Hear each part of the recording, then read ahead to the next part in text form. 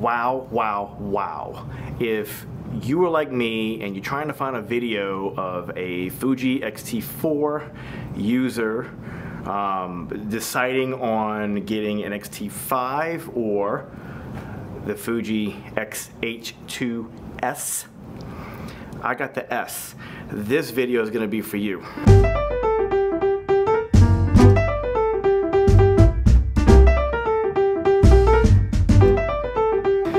Okay, if you've been on this channel for a little while, you know and love the fact that I do real life business usability videos for the equipment that I use. It's stuff that I'm using for paid clients.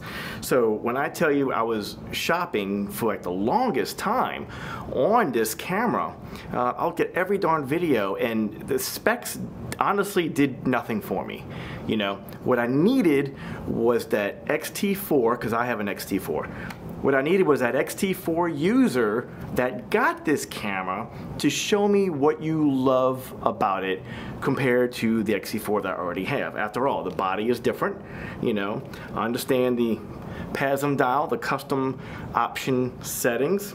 It still has the flip screen, which I love actually. It helps me out big time, you know, because I do a lot of, I like to hold the camera like this a lot, you know, and I can put it at any angle that I want. And so I got this camera, okay? My daughter got into her college, and last weekend was her sorority a day where she realized what sorority she has. It's a big deal. Hundreds of girls like run in the streets to their sorority house. It's really, really cool. And let me tell you my most exciting feature, honestly. If you're like me, if you're a hybrid photographer, if you enjoy getting short clips of video for yourself, for your YouTube channel, maybe for your client, oh dear Lord in heaven. Look, see that little red button right there? See the shutter? See the red button? Yeah, taking pictures. You ready for this? Let me see if I can show you. Okay? Oh, that's amazing. Watch this. The light's off, right? Record. Yay, record. Stop recording. Awesome. Take pictures.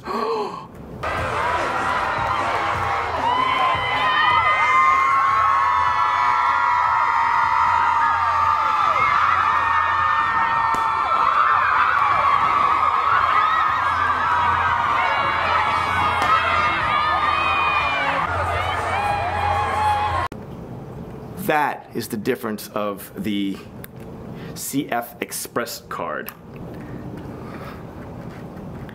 It's the SanDisk 128 Extreme Pro.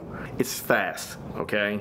And when I tell you I was just curious to see the difference of write speed, yeah, there's a reason why you need these cards in these kind of cameras, okay? This thing I have set to shoot at 4K 60 automatically. Like my XT4 that I love how I could program, it's hot. It's hot over here, y'all, in New Orleans, by the way. Sorry if you see me all sweaty. My studio is upstairs in the building. Heat rises, so it's a thing. But I loved how my XT4, I can customize the buttons on the back and the swipes for my immediate go-to menu features. I have my custom button set to when I hit the AEL, the auto exposure lock. I changed that to be my video.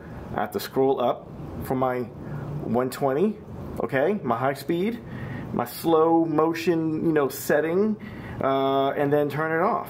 So that's regular recording, and if I want to go ahead and go, wait, I want some slow-mo footage right now, boom, slow-mo. All right, let me put it back. This is how I keep it. So every time I have this thing set up to where I'm taking pictures and I want to get some video, when I press that red button, it's shooting the last thing that I told it to do on the menu system, which was 4K 60, okay? You have to see this. I have never been so blown away by the focusing power. If this is what the Sony users have been talking about, their AF system being dominant, I get it. Now I finally get it, because this double stacked sensor making everything much quicker for your right speed and your focusing.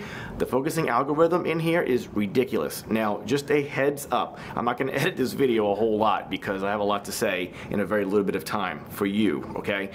When I got this camera, the firmware was at 2.0. Do not upgrade the firmware to the 5.1 that it's at right now. Today is what, August? It's at the end of August 2023, okay?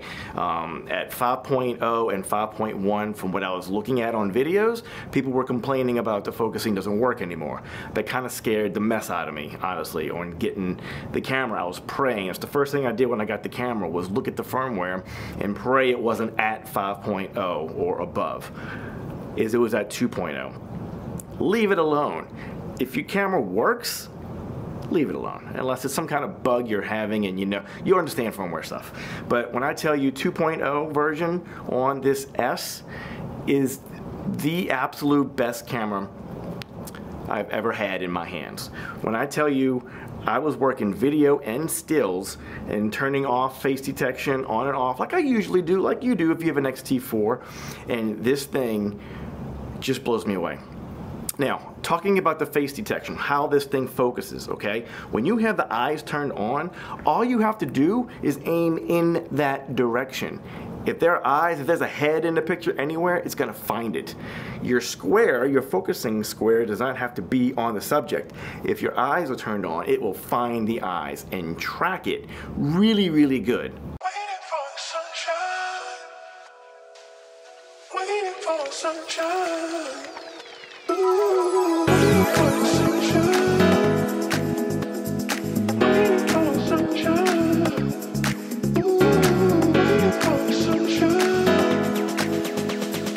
Waiting for the sunshine. I just wanted to release this video quickly. I'm gonna do more of an intense follow-up on different features. That way the videos aren't so long. But if you are me, XT4, we're looking at which one to go to, like what is my quote-unquote upgrade Fuji camera. Get the S, do not upgrade the firmware if it's at 2.0, okay?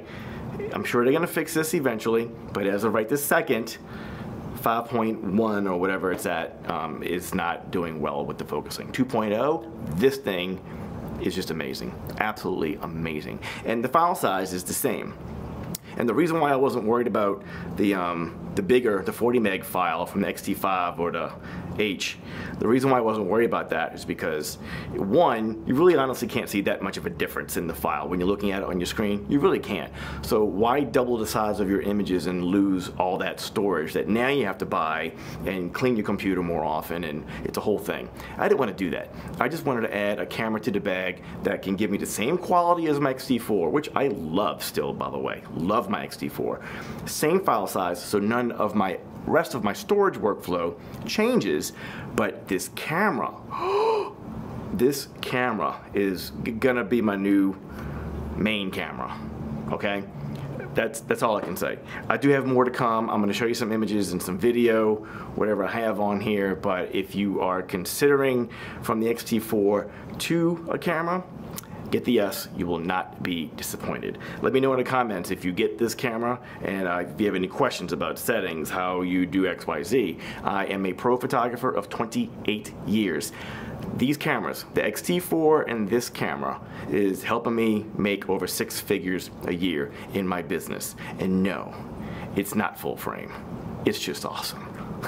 See ya.